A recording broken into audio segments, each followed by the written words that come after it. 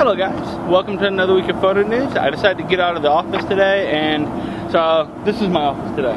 Anyways, let's get on to photo news. I did take out the liberty to write out my notes on the sheet of paper. So anyways, let's get on to it. The first one I have for you is about Zeiss Batis. It's spelled B-A-T-I-S. And it's the first OLED display for Sony's cameras. It's a 25mm f2 and an 85mm 1.8, and they're the world's first full-frame autofocus lenses that feature an OLED display on the lens for focus and distance and depth of field.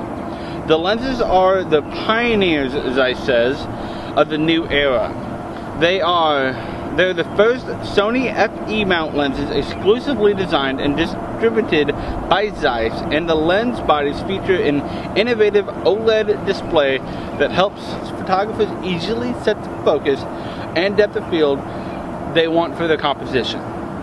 The 25mm f2 and the 85mm f8 will be available in July of 2015 with the price tags of $1,299 and $1,199 respectively. Alright, my next story is about the 2015 Pulitzer Prize winners were announced the other day, and the two people got it in photography, one for feature photography, the other one's for breaking news photography. The feature photographer was Daniel Berhulak, B-E-R-E-H-U-L-A-K, and the other one was for the entire St. Louis Post-Dispatch. I'm happy about Daniel getting it for his feature photography on Ebola, but I'm even more happy about St. Louis Post-Dispatch getting it for the entire team, because one, I live in the St. Louis metropolitan area, and it just makes me feel even prouder. Anyways, they got it on, you know, the events of Ferguson happening, and their category that they won was breaking news photography. My next story is also my last story, and it's about Megan V. Blazier. I hope I didn't butcher your name. It's spelled B-L-A-Z-I-E-R. Anyways, she didn't really get into photography until her son was born. And like most parents, the first thing she did was go out and buy a camera, and she bought a point and shoot actually, and so she could document every minute of her child's life as it grew up and everything. But she started taking more and more pictures, and her vision started expanding and seeing things in a different way, which is really cool, okay, because these photos are amazing. Okay, she found inspiration in everyday scenery and, you know, stuff that we would go by and look at. You know, most people would. I'm a photographer, so I see it too. But most people would go by and look, oh, abandoned building. Oh, that's just a rusted out, you know, something or other.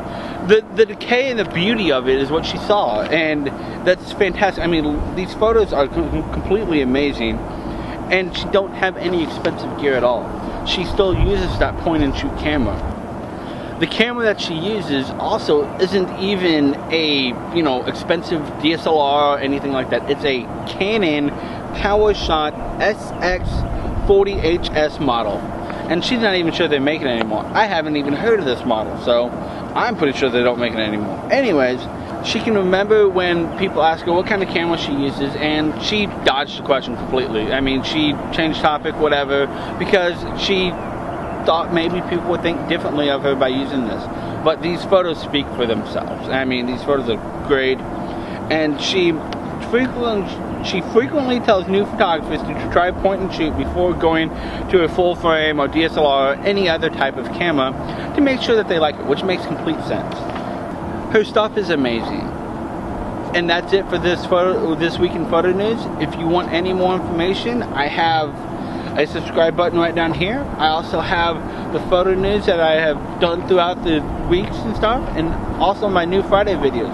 I post videos every Tuesday and Friday now, so if you want to go ahead and, you know, watch them, click on one of these two things over here. If not, click subscribe down below, and I'll see you next week. Okay? Peace out. Bye.